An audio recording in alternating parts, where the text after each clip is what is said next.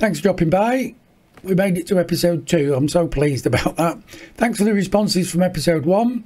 I've got a few questions that I'll answer in future videos because I've been recording a little bit in advance. We're going to be looking at building macros and getting ready to build the macros. In the last video, when I was editing the video, I noticed something I had missed. So I'm going to correct that now before we start and show you what I mean. And that is the border. If I come into the actual border that we've got around our mask, and then I come into the inspector, what I haven't done is change the border style. And I'm going to show you what I mean by removing the modifier from the position and length to show you this, and then I'll put it back on in a minute. But if I reduce the length to 0, if you look in the viewer, we've still got a little bit of the border still showing.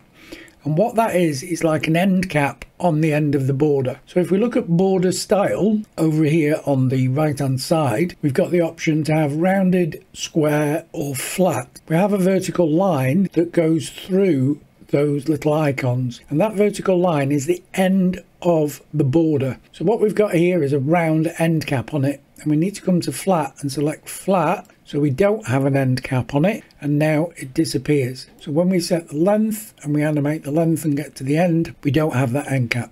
Before I dive into building the macro for use on the edit and the cut page, or to be able to send it to somebody, I've actually got some nodes in here that I could reuse over and over again. So now would be a good idea to save those nodes for reuse. Now they're still called macros, and the reason for this is the term macro just is very similar to having a recipe. A macro will tell the application what to do and how to do it. You can have a macro which is just a group of nodes. You can have a macro that's saved so you can use it on the edit and cut page. And here I've got a great opportunity to take these 4 nodes, which are the animation on the size, and save them to use them over and over again in the future. The way to do that, we just highlight them, select any one, just hover over any one and right click, and you get the option to go to settings and save all as in the context menu. It's opened the macro folder. I've got inside the macros folder folders for different tools that I've got. So here I'm going to put this under animation, and the name is going to be size switch. So that's going to tell me I've got a size switch tool available, and I'm just going to save that out. What that means is if we come into the node graph now and we select shift and the space bar, we can actually type in we can type in size, and as soon as we start typing it, we can see it here. We can select it, add it, and you'll notice it'll bring those 4 nodes back into Fusion. So we could reuse them again and again as we go forward. What you will notice is because I've already got them here, then they've got _1 because of the way they're naming. If you brought these in without these 4, then you will have the original names. Every time you do a copy of something, it will have an _1. So if we did this again and we brought them in again, these have got 2 next to them. So any copy will have a number after it. And that is a great way of just saving a portion of a composition to use over and over again. One thing I always do is highlight all of them except the media out, and then I select them and do settings, save as. Now ignore everything below that, we'll look at them in a future video, but save all as. I'm then going to navigate to a folder. I've already done this once, but I'm going to go to my desktop. I've got a comp backup folder, and in here I'm going to save this, and it's my ASCAM. I've already done it once just to check this out, so I'd save it somewhere else. As I gain more experience inside Fusion, I can use my older comps to create my newer comps. We're now at the point of the video where we're going to actually build the macro ready for the edit and the cut page. We need to think about this a little bit ahead because we need to select the nodes in the order we want to see those controls in the inspector. We can move controls anywhere we want inside the code, but just by setting this up originally in the correct order will make things easy. If you build a small composition, then you may not want to change anything in the inspector. So this is really important to take note of. I'm going to start by selecting this media transform node first. This is going to have my input to take my media from the timeline and bring it into my composition. So I'm going to select this one first. The next thing I'm going to do is select the main mask, but I need to hold down the control on my keyboard and then I can select multiple nodes. By selecting my main mask, that puts all my main mask controls in the inspector, the sides. The next one I'm going to have is going to be the border, because I want to change the width of the border and the color of the border. I'm then going to change this or add this mask here, and this is the transform that changes the shape of the mask. I don't need to select the instance at this time because I don't need the instance controls inside the inspector. After that, I'm thinking, well, I'll probably have the shadow for my mask, and then after my shadow I am then going to go for my position, and then I'm going to go for animation. And my thinking about the animation next is I'm going to have the animation on a separate page in the inspector, so I'm going to have the animation at the bottom. What I'm going to do at the top of the animation is have the switches to turn the animation on and off. I'm then going to, in fact I'll do that separately, so we'll have switch 1 for switching off the intro, then we'll have switch 2 to switch off the outro and the controls underneath. Next up, I need to select the rest of the controls, and I'm going to do it in a particular order, coming along my pipe, but I'm going to leave this M1 until last. And the reason for that is because in Visual Studio Code I use snippets based on M1, which you'll see in a future video. And by having it at the bottom of the code means I can just add labels on, I can add buttons on, presets on very quickly and very easily. So I'm going to select that one. I've now got all my nodes in the node tree selected, except the media in, except the media out. I can hover over any node, right click, and you come up to macro, create macro, and this opens the macro editor. Just going to reposition the macro editor here, and then I'm going to just show you in the macro. What we've got here is a list of all the nodes in the order that we selected them. If you just selected them randomly, then this would be in a different order, and this is the order the controls are going to appear in the inspector. We're going to start with this Media XF. I'm going to open it up, and you'll notice that we've got input already highlighted because we need to take an input from the timeline into this effect. But this Media XF moves what's inside the mask. So I'm going to take the center, so I can move it into the center. I'm going to have the size, and I'm going to have the angle. I'm also going to make it so we can flip it horizontally, and that way, we've recorded on a smartphone, it tends to be the opposite image, so we can flip the image to make it look correct. That's all the controls that I need from Media XF. My main mask, I'm going to just click the little drop down so I can see all the controls. Now, if you're not sure what controls to select, what you can do is come into Fusion Graph here and double click, and it deselects all the nodes. And then if you double click on the node that you're working on, the controls will appear in the inspector. So this floating window does not affect what's underneath it. You can still work underneath this. If you change any of the controls, it will not reflect in here because this is now open. We can change the controls in here though. We've got options just to tidy things up if we notice we made a mistake. What I need from here is the sides. That's going to change the shape for me. I don't need to change it from a solid because I've got another node for that. So the only thing I need from this one is the sides. Next up is the S border, so I'm going to double click on the S border to bring the controls up. I don't need sides, that's connected as you can see by the green box. I do need to change the border width, so we'll select the border width. Border style, well, it's possible that we could have the border style, but it is unlikely. And then everything else is actually connected to the original node, except we came into the style section and we we disconnected the color so we can change the color of the border. So down here we've got style, and we can select the red, green, blue and alpha so the end user can change the color of the border. Now we've got anim curves here,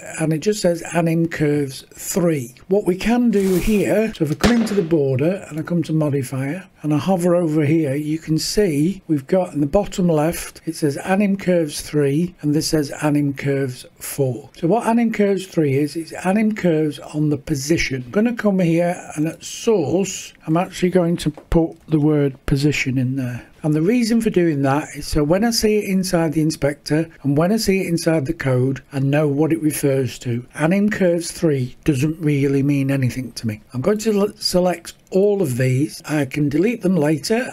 We can reopen the editor later if we want to, or I can hide them in the code, but I'm going to use all of them to start with. So that is my Anim Curves 3. Anim Curves 4, then again, if we hover over here, we've got Anim Curves 4 is our border length. Next to source, I'm going to type length.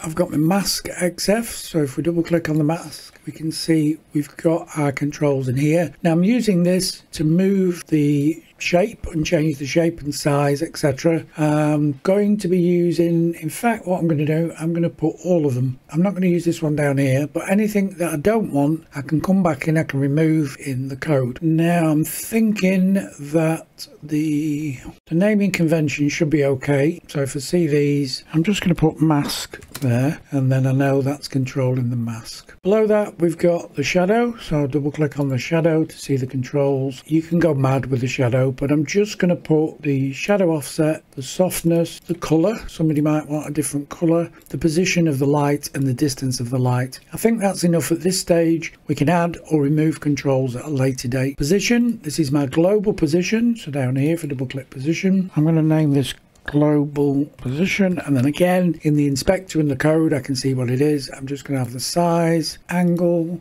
I think that'll do for the time being. So that's the position. Next up, we've got the switches for animation. So if I just come here, all I need is down here is that mix switch. So remember, we changed this to a switch. That doesn't mean anything to me, so I'm going to go let's do anim intro on off, and then we know that's a switch for the animation. We come into the anim intro. What this is going to show me is the controls that are in the main node, and I don't need to use the controls in the main node. What I want to use is the controls in the modifier. If I close this and just to hover over this, in the bottom left hand corner we can see that it's Anim Curves 1. So these are the controls here, Anim Curves 1, that we're going to use, and this is going to be my intro. It's on size, so I'm going to put size in here, and then I'm going to select everything. This word in here is just so I know in the inspector what I'm looking at. There are other things you can change as well, because time scale is actually speed. So what we could do is we could change time scale to anim speed, and then in the inspector, instead of it saying time scale here, it will say anim speed, and it gives the end user an indication of what it's for.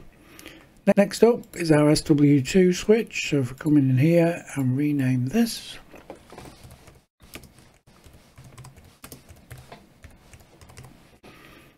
I can guess it's Anim Curves, but if I come into here and come into here, hover over here, it is Anim Curves 2. So here we go. So this is going to be, and I'm going to select all of them. You don't really use all of them. However, if they're there, you can use them, and if you don't want them, you can open this panel again and you can hide. Looking now at what's left, all these are the spare ones that we don't use or we don't want controls in the inspector. So that's my macro set up. I just need to give it a name, so I'm going to call this scam, and then in the top left we've got file. Now what's important is these different saves. What we want to do is to save as a group. If we save as a group, it means we can open it up inside Fusion, we can add extra nodes, we can change parameters, and we can work with it in the future. If we do save as, it saves it as what's known as a macro or macro operator, and it will be one node that is sealed. There are ways of opening it, but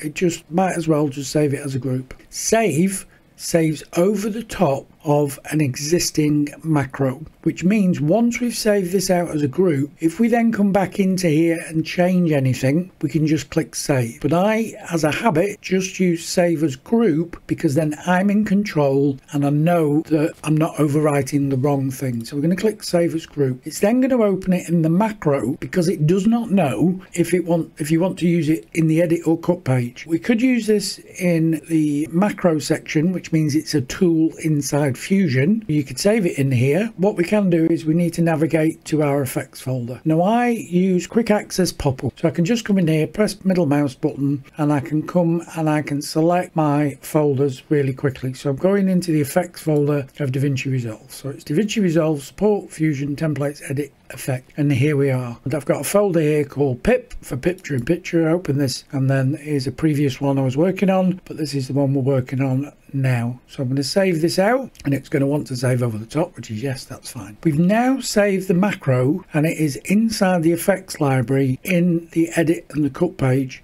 inside the effects library in Fusion as well. Depending on the speed of your computer, if you rush to close this, it can crash your computer, because what it's actually doing is writing that file to that folder, and depending on the speed of your computer, how much memory have you got, how big your comp is, it takes a little bit of time. So don't rush and press close, because if you do it really quickly, so you save group and press close straight away, it will crash because it's writing that information to that folder. We've still got our original comps on here, which is great, and if we come and we save project, and now that's saved, and if I come down here into my project library, there it is. So I can always open this again and just see these nodes, and we will be using a different method to save different versions of different nodes in future videos. So now all I do is head back to the edit page. This is our Fusion clip, so this is actually what we made. So I'm going to bring in some footage.